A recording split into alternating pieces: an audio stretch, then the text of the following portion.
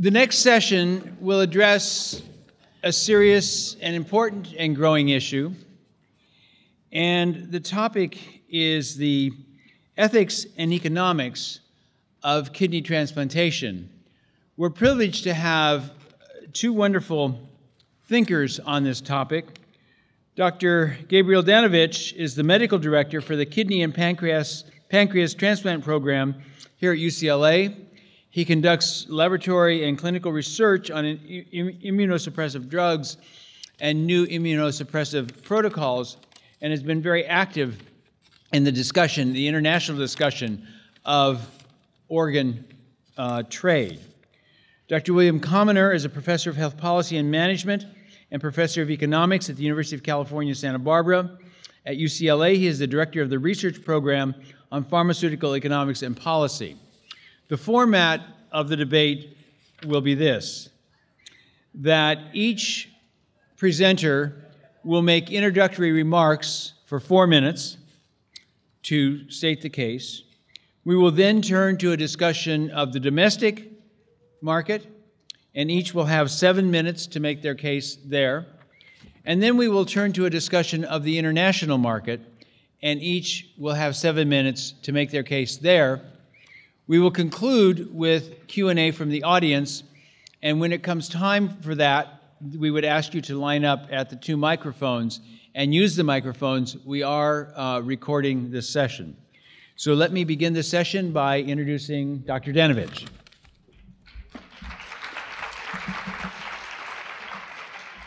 It's a pleasure to be here and to be with you, Bill, once again at this venue, and to see a wonderful crowd here today. So I actually called this part, For Love or Money, how best to address the organ donor shortage, because indeed there is one. I thought I would use this introductory session just to give people a little bit of background about organ donation and what it's about, kidney donation, in general terms. So the first successful organ transplant was actually in 1954, 2 identical twins at Harvard. The surgeon who did this procedure won the Nobel Prize for it. These are 2 brothers, the Herrick brothers, who were the first, very brave brothers. One of them, the recipient, died after about 15 years, and the donor, who I actually had the honor of meeting, died just a few years ago. He was 79 years old, and he had a lot of gratification of what he had done for his brother. But what a lot of people don't know is that Ronald Herrick, this guy, on the upper guy, actually, in his last years was on a kidney machine. His remaining kidney had failed. And it's hard to know, in retrospect, whether or not, had he not donated a kidney to his brother, 1, would he have ended up in a kidney machine, and 2, whether he might have lived a few years longer. It's very hard to know that. We will never know that. But he had no regrets. He knew what he had done for his brother. And over the years, I've come across several patients who have donated organs and then had to become recipients themselves. And in my experience anyway, although it's a very unfortunate thing, they haven't regretted it because of what they've done for their recipients. So this is a standard timeline. We started in 54. Not many people of you have identical twins. And because of work done at UCLA, actually by Terasaki, whose funeral I will be going to this afternoon, the famous Paul Terasaki has a building on the campus here, we began to do transplants from unrelated donors. You don't need to be closely matched. That's just something I would tell you. And that was a good thing, but it's also a bad thing because it led to the organ trade, which I know something that Bill would find objectionable the way I do, trading in poor people.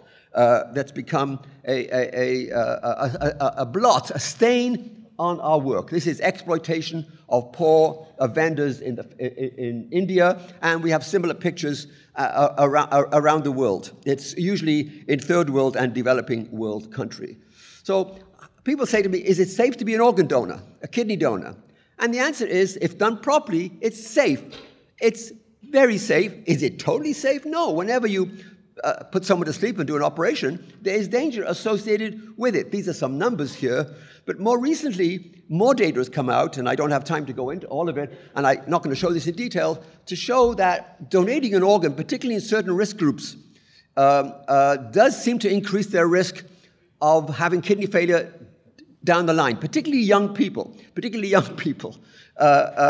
you for that, 2 minutes. Particularly young people are at a greater risk over the long period of time. And interestingly enough, we know that poverty and chronic kidney disease are linked.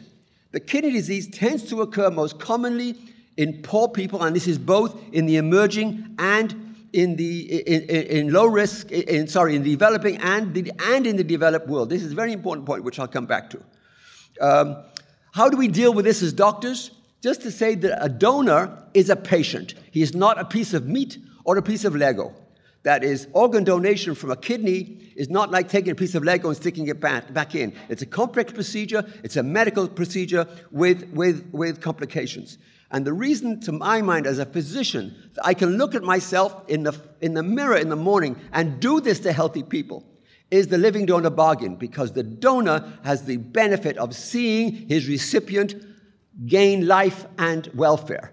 And there are umpteen data, multiple studies to show that when living donors donate under those circumstances, they get a benefit psychosocially in terms of their own sense of self-worth in seeing their own recipients do well. I won't have time to sit on this, but the opposite is true when people have donated under circumstances of financial gain only. And those who have donated for money, and there are much data to support this, in many parts of the world, they uniformly have depression, impaired self-worth, increased incidence of divorce, etc., etc. I particularly showed this slide because this slide comes from Iran, which is the one country that has a government-regulated market. So I think I'll actually stop there, okay, I'll stop there because of time. All right.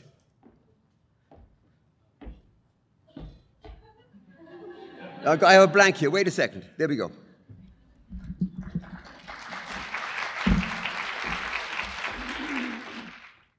Well, we're really glad to be here. And this is a traveling roadshow for us because we've done it before. And it's fun to be with you again, Gabe. And we know what each other's going to say. None of this is a surprise, right? None of it at all. And it's not personal. Dr. Danovitch is clearly a distinguished representative of his discipline. That's scary to say that. Distinguished comes before extinguished. There you go. But the critical feature is it's not my discipline, right? And the debate that we're going to do, sort of, is not really between us. It's between our disciplines. It's between medicine on the one hand and economics on the other. And that's the critical thing that I want to sort of emphasize to you.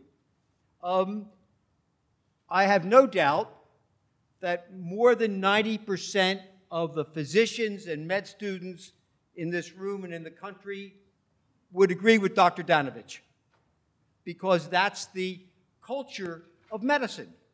So I expect to be outvoted here 100 to 1. But I can tell you at the same time, which maybe you're not aware of, that well over 90% of all economists and economic students would agree with me. But there's probably nobody here. Is there anybody here who studies economics? No. Oh, there you go. We got one, maybe two, maybe three. So you can see the differences, right? So this is a hostile audience for me, but I'll try to manage it, all right? So the interesting question that I'd like to raise with you all is why this gap? Why this gap between our disciplines? Why is it that medicine sees the world so differently than economists do? And it's not the two of us, I would argue.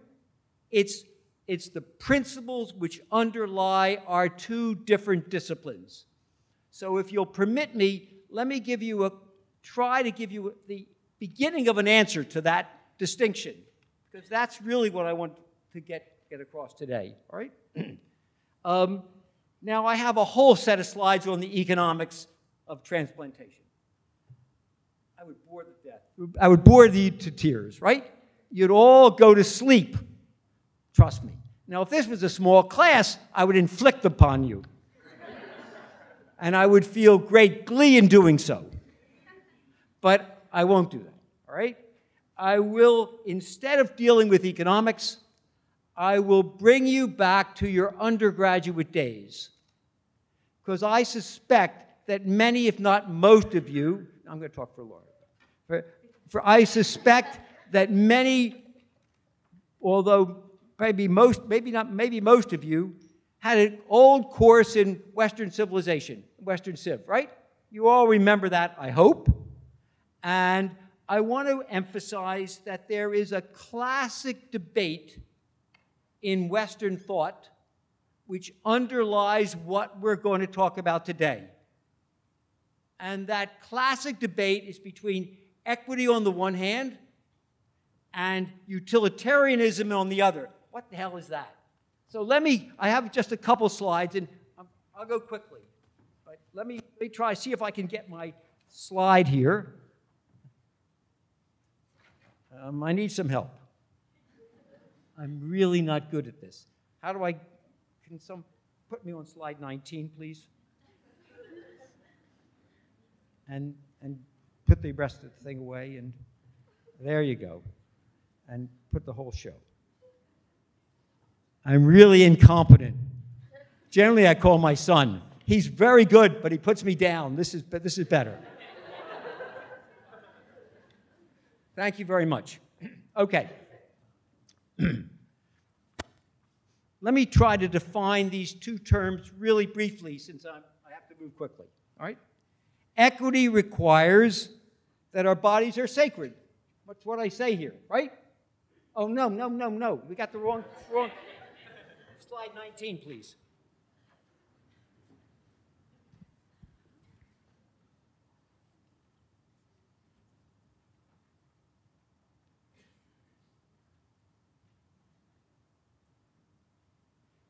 There we go. All right. I don't have to read the slides to you. You can read them for yourselves. Time's up. Well, I'm sorry. We have to respect the rules of the debate. Well, I have to go over this again, so I will come back to you whenever I can come back to you.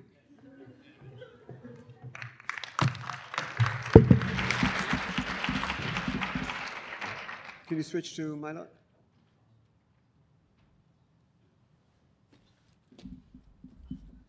I mean, if you need a kidney transplant and you had a choice of going to an economist or a doctor, let me think. Bill, thank you for that. Respond to that in a moment. Thank you for that. So, developments in the United States. Yes, I won't go into the numbers as Bill and I were sharing before. Yes, we have a long waiting list for kidneys, no question about it. About, I don't have a pointer here, but about, oh yeah, we are, of about 60, 70,000 people waiting on what's called the active kidney transplant waiting list. It's too long, no question about it. I care for these patients waiting, and it's a problem. And some of them die on the waiting list. Yes, we've got a problem, no question about it. The other point that I'd like to make is that living donation, which accounts for about half of the kidney transplants, and these are just facts that are available, reached a peak in about 2008, and it's actually fallen a little bit. It's interesting, that fall in 2008 coincided with the recession of 2008.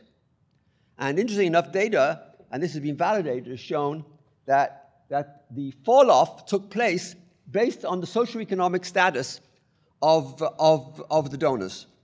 That is, the lower the socioeconomic status after 2008, there was this SES1, you know, this term, was less likely that they would donate. Now, I strongly suspect that poor people don't love their family members any less than do more wealthy ones. But obviously, there were reasons, constraints, why they could not donate for financial reasons. Now, this issue of the market that we talked about, and we'll be talking about, is all over the newspapers. All over the newspapers. Because it gives you fancy, you can fill halls on this debate. We're doing one today. And here we are. This is from Gary Becker, who's a famous economic. He won the Nobel Prize for economics. Now, if you win the Nobel Prize for something, I'm not sure if there are any people here who won Nobel Prizes. If you win the Nobel Prize for something, you are an expert on everything.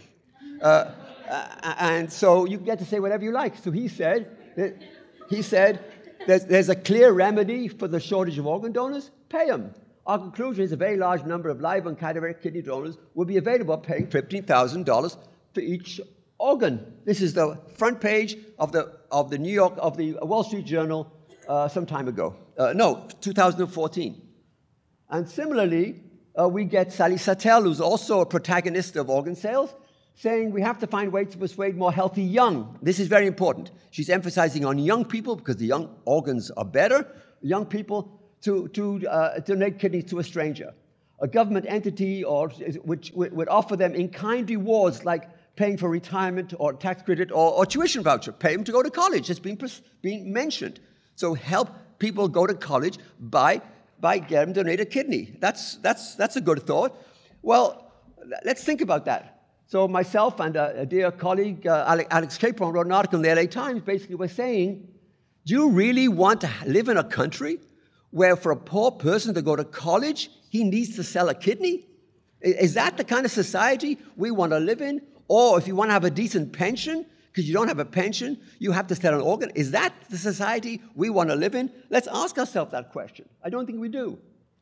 And look at the numbers, are very interesting. So we had Gary Becker said 15,000, and just a month ago, and you may be quoting this one soon, another colleague says give them 45,000. And also, who said that? Held, he's an economist, Of course. The numbers go up. Basically, just get over it and pay for it. And also for deceased donors. Well, that gets complicated. We're going to pay families of deceased donors. And we have definition of death problems, and who's going to get the money, and we can get into some dirty business. And a mutual friend of ours actually said, yeah, young kidneys are better than old kidneys. So basically, young kidneys will get more money than older kidneys. So basically, we're turning the body into a meat market. And different, lamb is more expensive than sheep or veal or whatever. Veal is more expensive than cattle. Because it's a more tender meat. So we're going to say that a younger kidney, we need to give more than an older kidney. We're not turning people into meat. And the point is, we are not helpless in the face of the organ donor. There's a lot more we can do in the face of this shortage rather than going down the rabbit hole, the mine of paying poor people for their organs. There's much more we can do. We can pay for their expenses. We can all do this. And I'm not going to go into detail because of time, we can all do this within the current law in the United States. We're not doing it. And instead of us having debates like this, to my mind, we should be working as one to do what we ought to do, is making organ donation financially neutral so that people who want to donate to their family members and loved ones can do so without financial constraints. So here myself and some colleagues arguing that living and deceased organ donation should be financially neutral acts. They should be neutral. But the moment you get into payment, you end up exploiting people. And since I have 2 minutes remaining, I want to tell you this is what I call the unintended consequences of good intentions. So Dr. Comanor and his colleagues may say, well, let's pay people. But I want to tell you something, that paying people doesn't add to the organ donor supply. It mainly replaces altruistic donation. And we've seen an example of that all the time. You can't do them both together. And when I come to the international stuff, I'll show you. Payment undermines altruistic donation. It doesn't add to it. And this is an interesting example in the US experience. This is donation to children in the United States. And donation to children in the United States was fairly steady levels. And the organ community wanted to increase the number of organ donors to children. Now, most organ donors to children were parents, of course, kidneys to parents. So a system was made so that we facilitated or allowed organs from deceased donors, of young deceased donors, to go to children and give them priority. So the kids would get priority for deceased donor organs. And indeed, the number of deceased donor organs to children went up. But what happened? Parental donation went down. So the moment that there was an option, even for parents donating to children, the number of organs from parents went down when there was an option for deceased donation. So, and there are examples to this all over, that when you provide people with payment, and I'll show you this from other countries when we come to the international part, you see that you undermine the altruistic donation. You undermine current donation rather than helping it. And this, by the way, this undermining has a major impact on donation of hearts and livers and other organs, because the kidney is just one of a package of organs we need to deal with. So be careful when these guys, my friends here, Mr. Trump, sorry, Mr. Dr. Comanor, sorry, sorry. It was a mistake. A mistake. We all know what kind of mistake that was, Gabe, but it's okay. All right, thank you.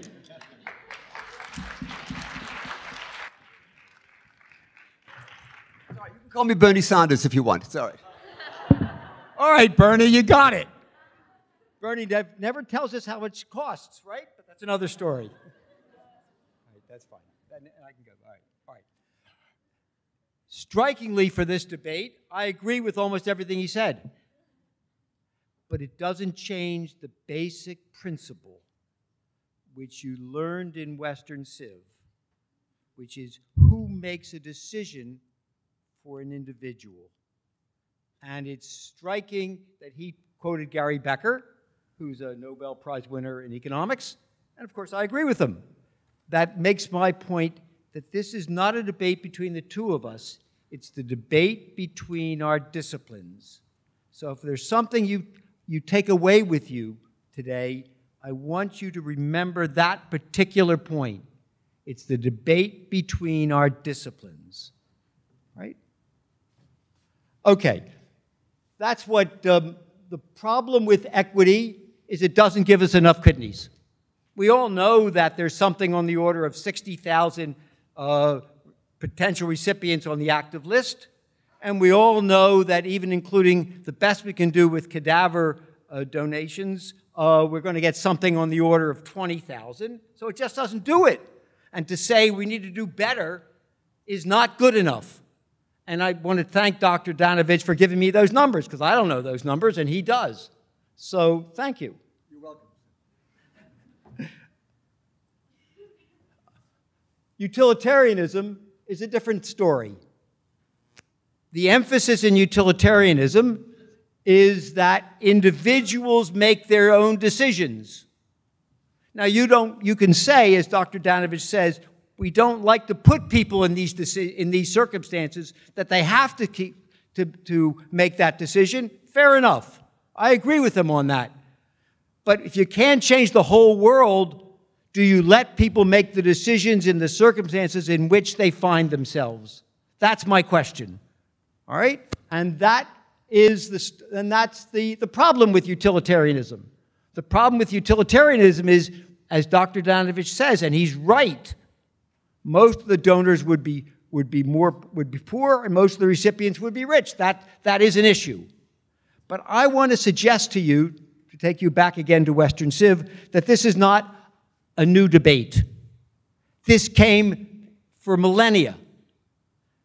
Many of you, hopefully all of you, read Plato when we were in college. And if you read the Republic, that's what it says.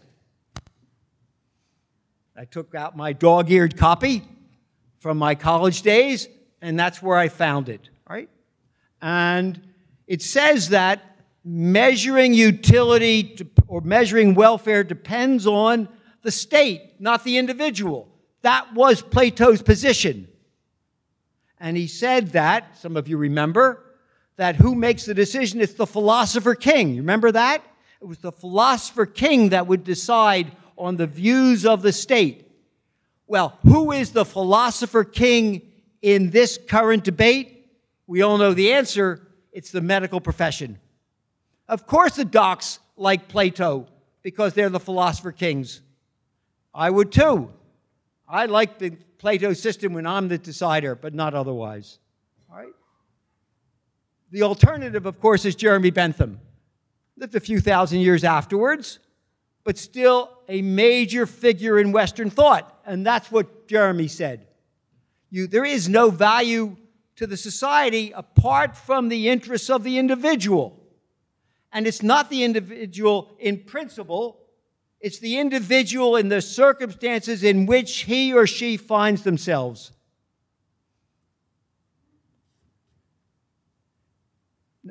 hold on, I got one more thing to say, and then I'm going to sit down and not be kicked off. All right? Dr. Danovitch was an important figure in the Istanbul that's correct, isn't it? You were an important figure in this declaration. That's nice of you to say that. I appreciate it. Thank you. Done. You should give credit where credit is due, all right? And that's what he says. At least that was my quote from this, all right? And I want to sit down because I don't like being kicked off, but I want to ask you to consider yourselves whether kidney donation can ever be a rational decision when you say, I'll give it for X dollars, but not for free. Can it ever be a rational decision? And what the current law does is say, you're not allowed to make that decision. You're not allowed. You go to jail if you make what seems to you to be a rational decision, because some philosopher king said we don't want to live in that type of society. Who decides? The issue today is who decides? Your turn.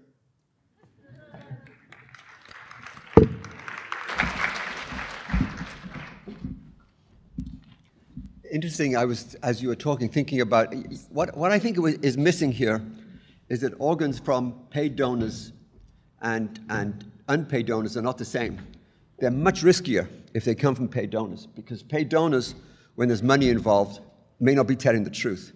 You know that we used to be able to pay for blood transfusions in the United States, and people would get paid for blood transfusions. They stopped doing that. And if you were to ask yourself, what would you prefer to get? A blood transfusion from an unpaid donor or a paid donor? What would you prefer? And I think just about everyone here would say, I want the unpaid one.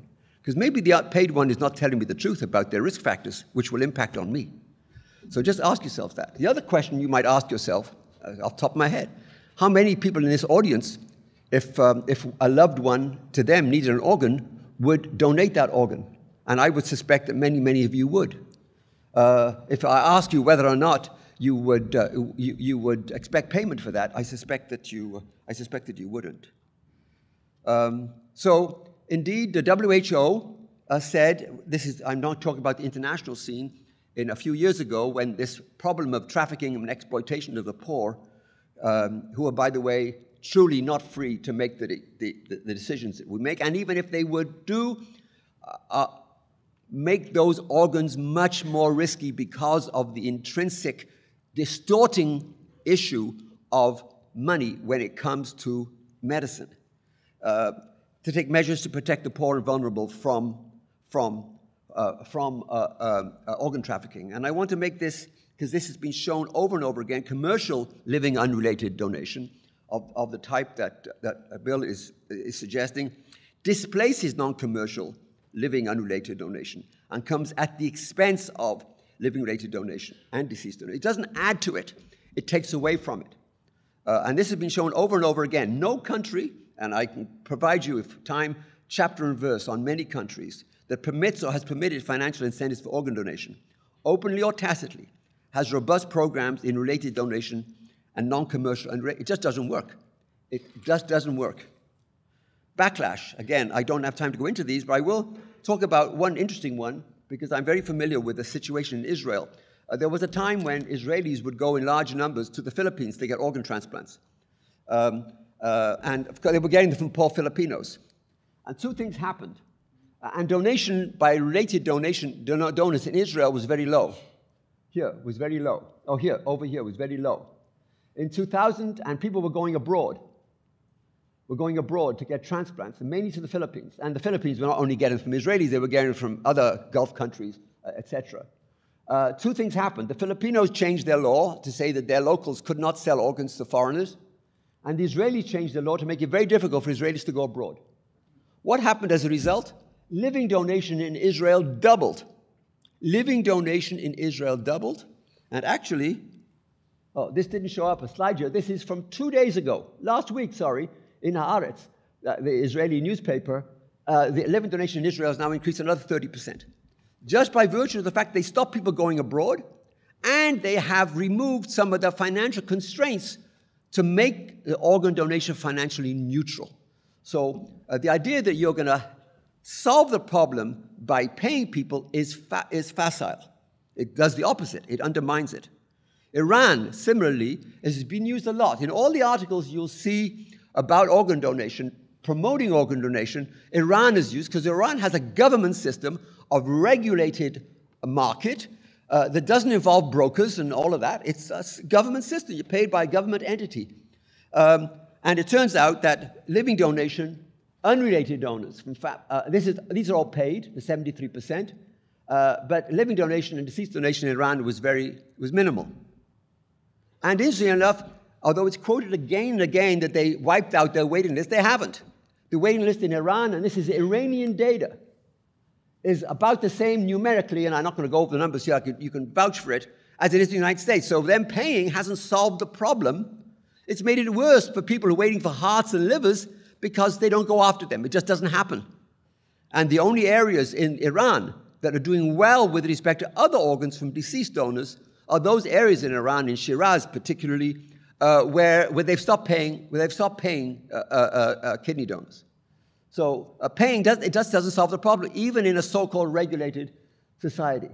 And talking about the international thing, this is by a famous, the discussions we have in the United States, so this is all very nice for us to have this discussion, but this has impact internationally.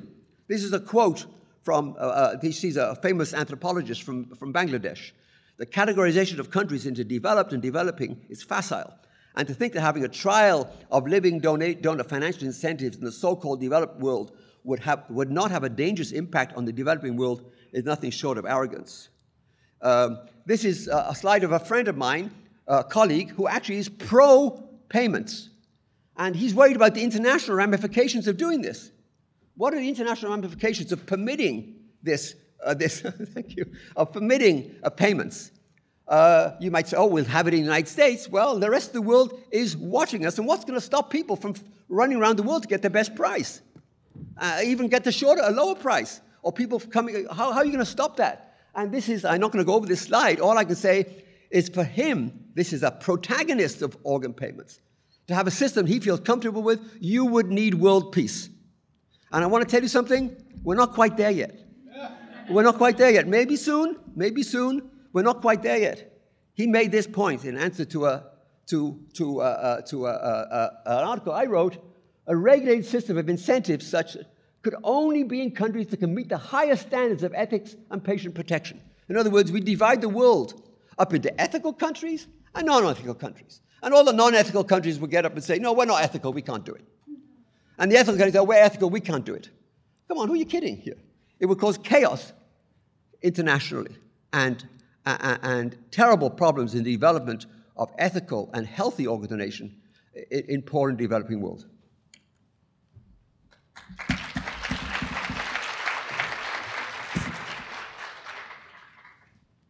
What fun.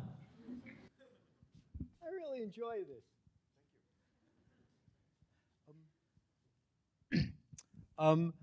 I only have a little bit of time, so first I want to emphasize two things.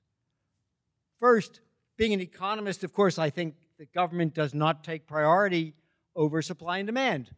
Of course, economists believe that, and it's even true, because supply and demand depends on the actions of individuals in their own particular circumstances.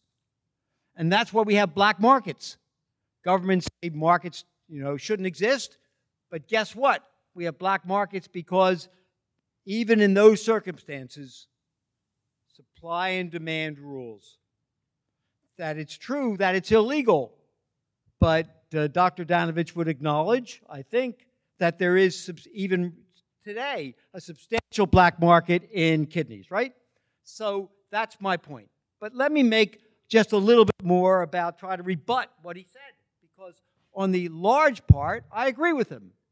He says that that if you have paid donations, you'll have fewer altruistic donations. That's your point. And I'm probably correct. But that's not the issue.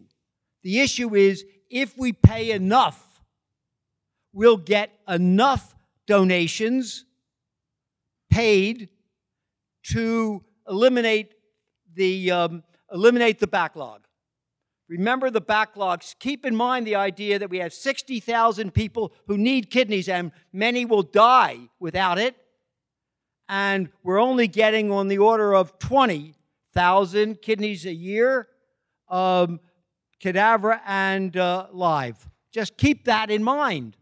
And there is an amount we could pay that would eliminate the backlog. So it's incorrect to say that negative relationship between altruistic and paid donations means that we can't eliminate the backlog. We definitely can.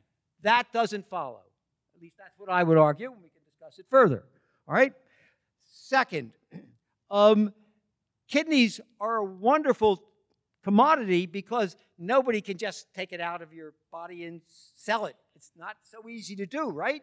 It can only be done in a hospital. So it would be certainly reasonable to say that paid donations could only exist in a first-rate hospital. You decide what that means. And then it would be reasonable to say that it would be maintained at least as safely as it would be done with an altruistic donation.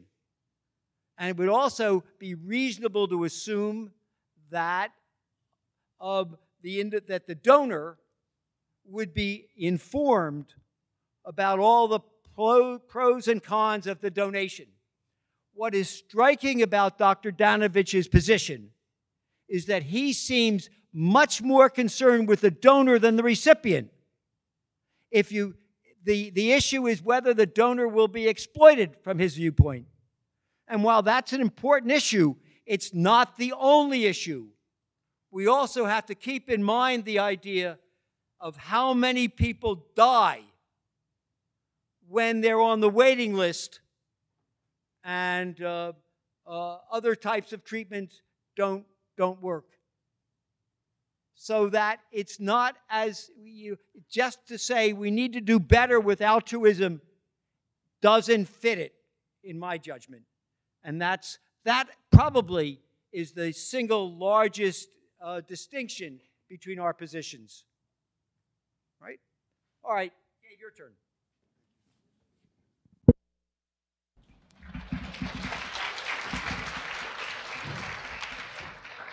I hate to tell you, Bill, one thing, No, you don't. You don't hate to tell me that at all.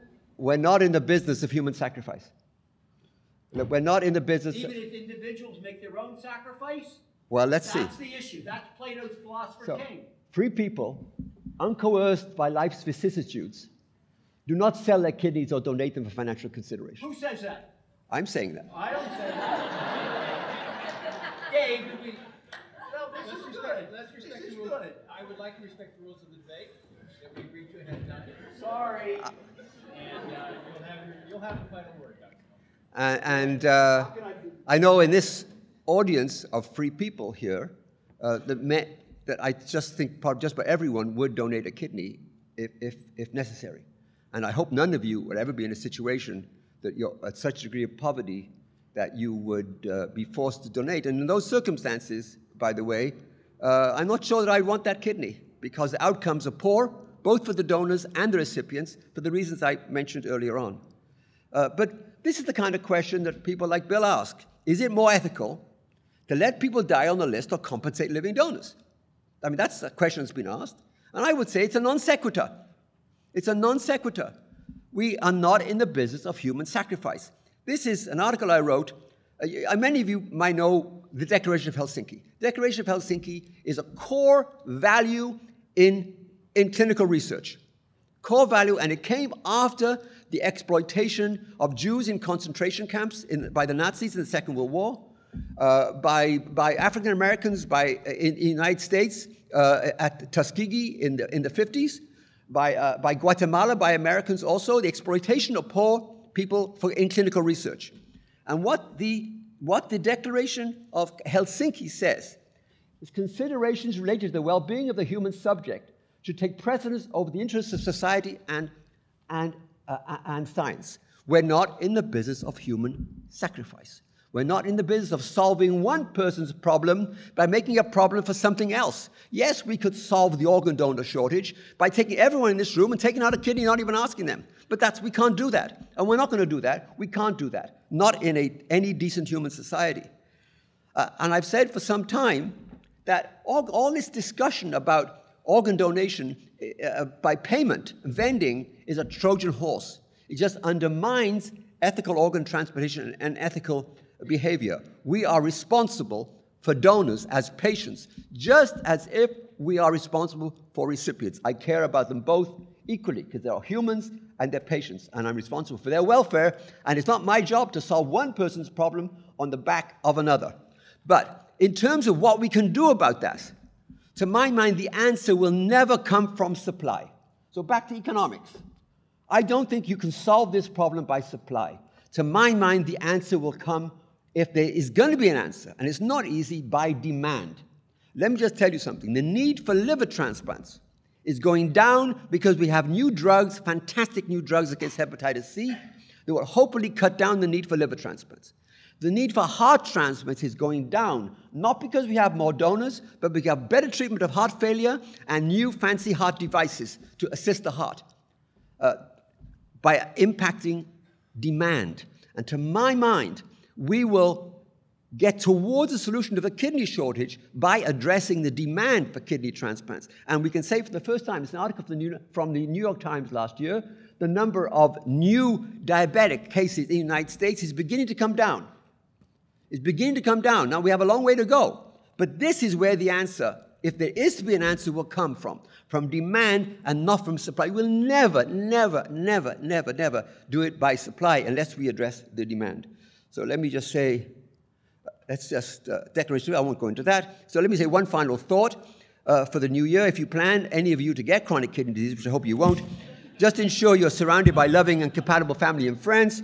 And it's probably not a bad idea, even if your kidney function is normal. So thank you very much.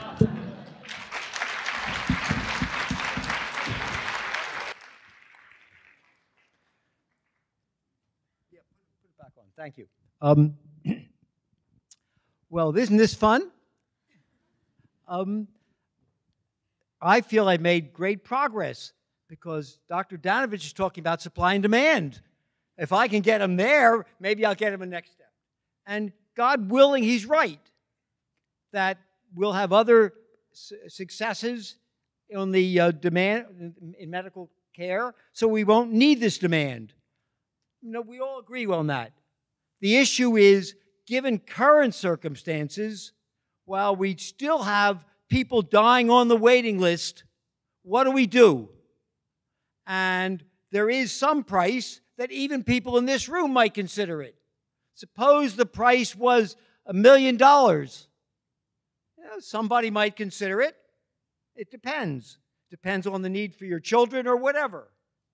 So you can't just say that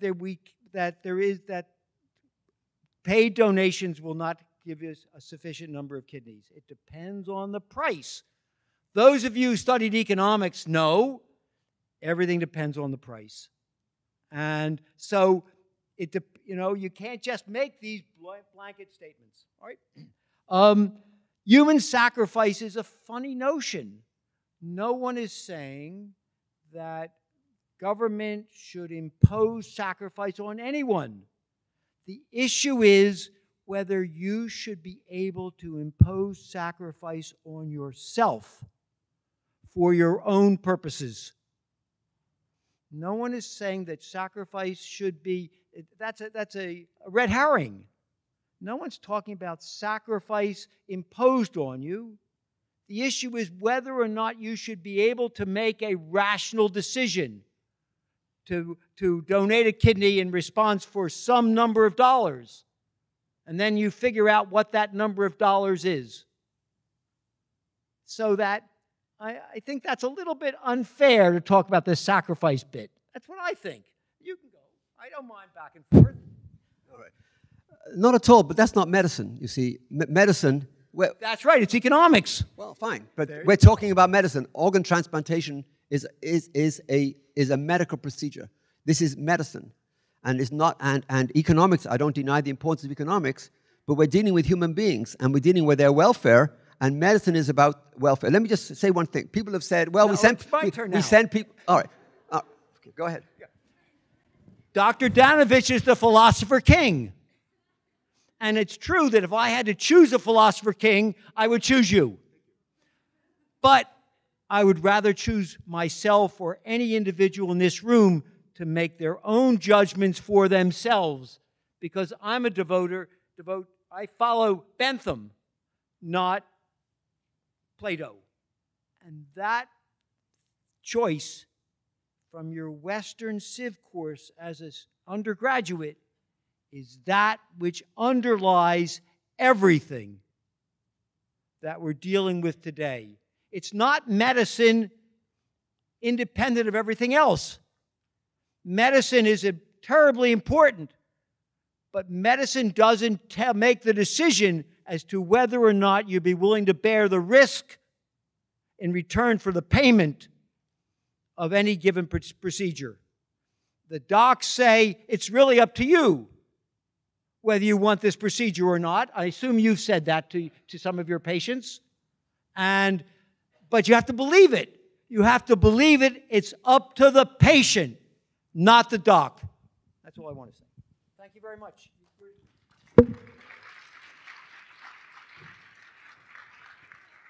Bill, if you had the opportunity if you needed, God forbid, a kidney transplant, and you could choose between getting one from a desperate poor person who needed in order to, for one reason, or to get it from whose kidney would you prefer? I would go to my surgeon and said, are they really the same? And I would listen to the surgeon. Suppose the surgeon said, they're the same. Suppose your physician says a branded drug and a generic drug are the same. It depends on whether you believe your doc. And if you believe your doc in one case, maybe you should believe your doc in the other. Thank you for a very interesting and spirited debate. Those of people who would like to ask questions, you can line up at the microphones. I would ask that you keep, in the interest of maximizing the number of questions, I would ask to keep your questions short and to make them questions, not statements. And I would ask that the responders also keep their responses relatively short. Let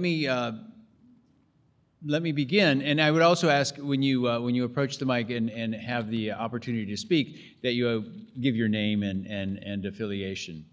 Let me ask the question: this issue of altruism versus economic remuneration, do you see it extending beyond kidney transplantation and perhaps being debated in other areas of medicine? Give me an example. Well, you'd mentioned blood donation. When I was a starving student, I did sell my blood. I remember those days. And would obviously other organs that are irreplaceable, you don't have two of, you can't donate. Could you donate one eye?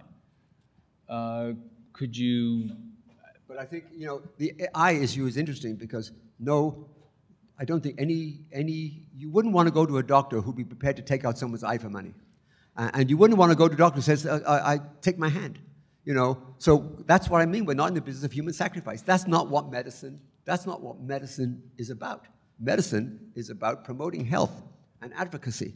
And that applies to everyone. Another analogy that's used, we send people to the Iraq. We send people to war. Society people send people to war. That's true. But doctors don't send people to war. The society decides to. That's not medicine. I, as a doctor, would not send someone to a life-threatening situation. That's not what medicine is about. And we, as doctors, are responsible for all patients. Donors and recipients are human beings who need to be treated with respect, and their welfare needs to be protected. That's what medicine is about. Please. I agree with Dr. Danovitch in everything he just said. Medicine is about docs making decisions for people. Medicine is about docs playing the role of Plato's philosopher king. Please take that away with you today. So we'll start on the left, go to the right, left, right, left, right. Please. Thank you, Dr. Comanor. Introduce yourself, please. Oh, my name is Sri Ralabandi. I'm working. I'm not a student, but I will be hopefully soon. I can't hear you. Okay, yeah. So my question was that along the same lines of other organ donations, what about surrogacy? What about what? Surrogacy, like getting mothers in developing countries to deliver a baby and then taking that baby away. I guess they get paid, don't they? They get paid, yes. Right. Why is that's legal? What? That's legal. Right.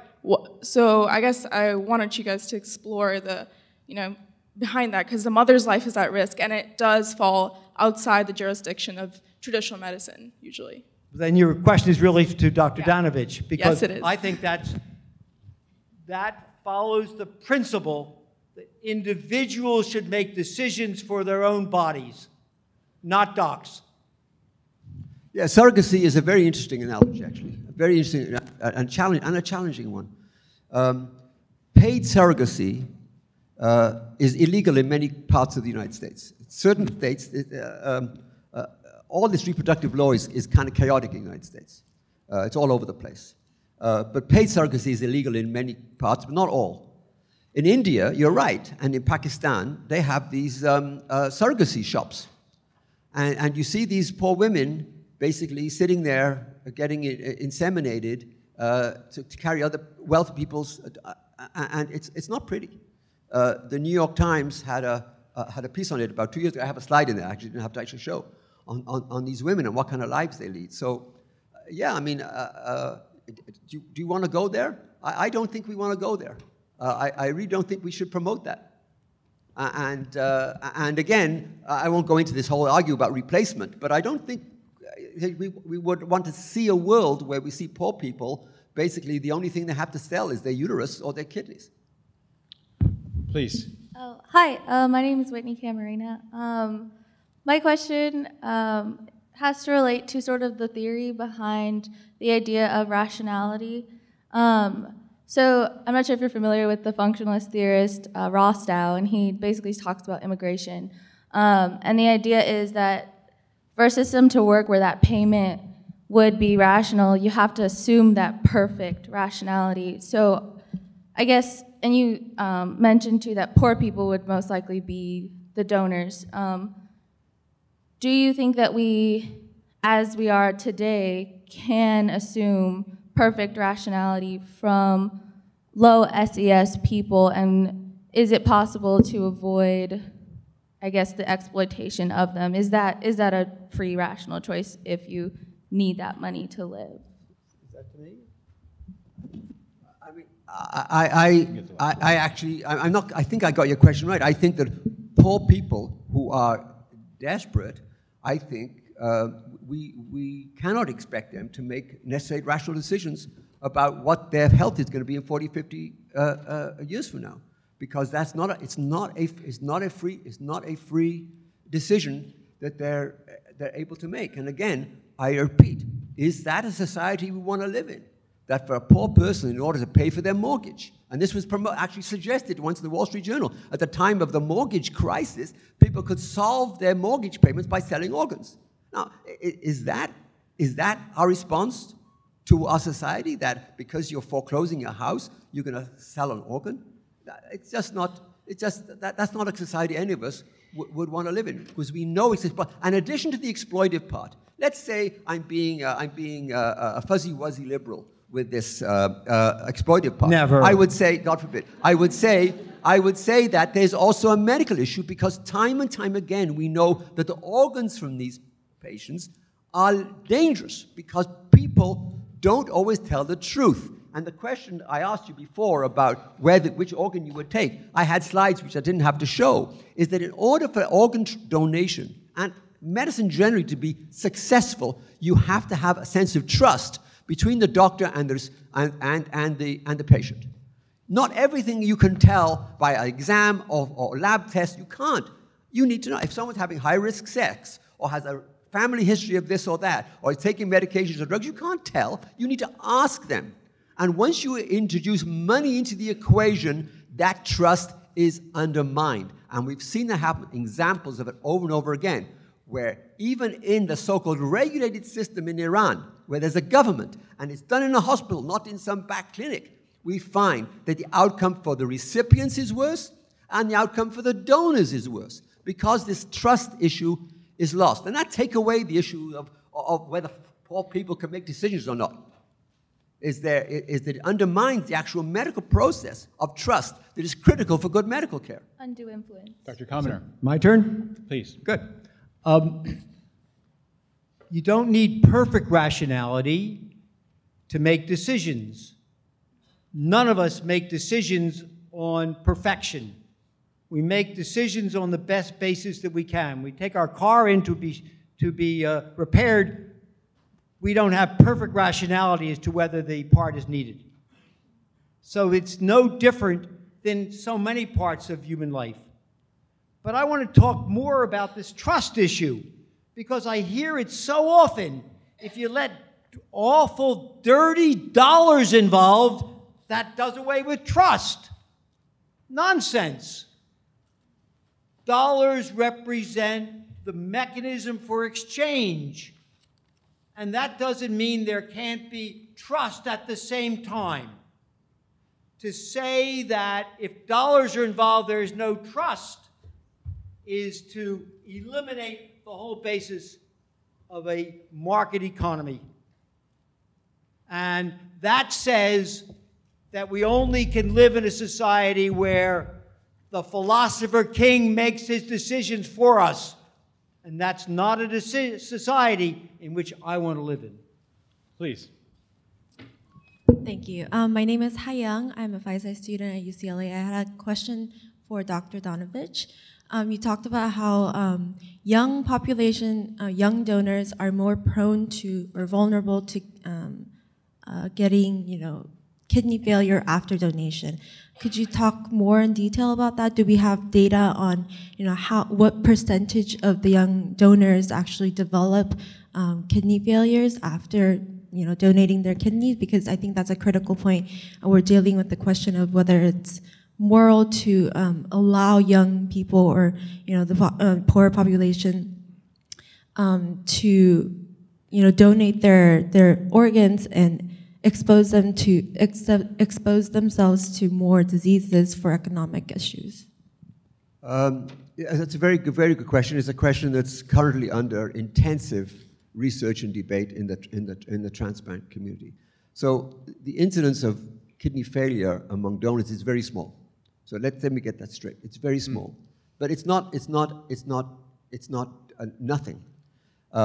It's small in absolute terms, but in relative terms, younger people, because they have a longer life, many more years ahead of them, have a greater risk because they have so many more years. And we now know also, as I mentioned before, that the poor and the privileged in different societies and ethnic minorities, African Americans and Hispanics, particularly because of high incidence of diabetes in Hispanic families, and hypertension in African American families particularly, are a greater risk. So there is some question about whether or not young,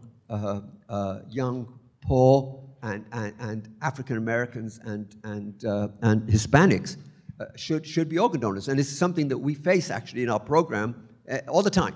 These are difficult dilemmas. At least we can say to someone who's donating to a spouse or to a loved one that whatever risk they're taking can be balanced by the benefit they're seeing in their lives. If they can now bear children, and they can now have a spouse and lead a life and work, then you could say, yes, the family unit has been improved. But it's an ethical question that we are faced with all the time. And this is an issue that is of intense concern, even in altruistic donation. I'd be particularly concerned if we were to have paid donation, because they don't have the benefit of seeing the welfare of the people that they love as a balance for the risk that they're taking in terms of their overall welfare.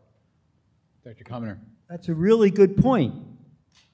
And Dr. Danovitch makes it clearly that donors have a balance between the risk and what they obtain from it in terms of family structure. But that's not the only gain we get. We get a gain from dollars. Dollars are worth something to all of us. And to ignore that reality is to ignore so much. So we all balance risks and rewards, and this is just part of that. Yeah, but I would say it's not the function of medicine, in even the narrow or the broad sense, to solve people's financial problems by utilizing pieces of their body. That's not what it's about. That's not medicine, but that's life. And the issue is whether that medicine is a part of life or is all of life. And I would argue it's just part of life. Please. My name is Yen, and I'm a nursing student from UCLA. I'm sorry, I can't hear you. What year are you? I am in my second year of my master. She's in the Masters of Nursing program at UCLA, second year. Thank you. Yeah, so my question for both of you is there a way for you to increase increase the supply for the demand of kidney transplants without associating it with financial reasons, like a different system of incentivizing the transplant, the donor system?